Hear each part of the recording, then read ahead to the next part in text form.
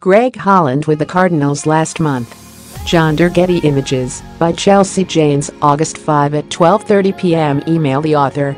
After sending out veteran relievers Brandon Kintzler and Sean Kelly last week, the Washington Nationals are in discussions to sign recently released veteran Greg Holland, according to people familiar with the situation. Holland had signed a $14 million deal to close for the St. Louis Cardinals, who released him after he pitched to a 7.92 ERA in 25 appearances and could not stay healthy.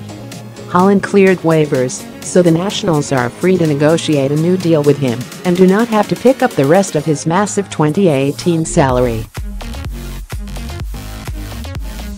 No deal is complete as of Sunday afternoon. The Nationals had interest in Holland before.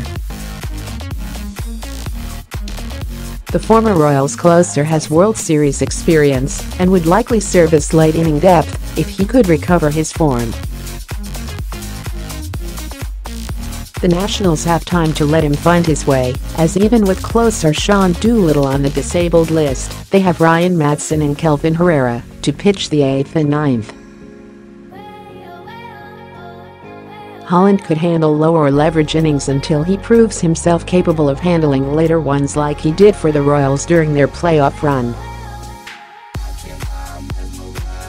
Holland closed for those Royals teams, while Herrera set him up.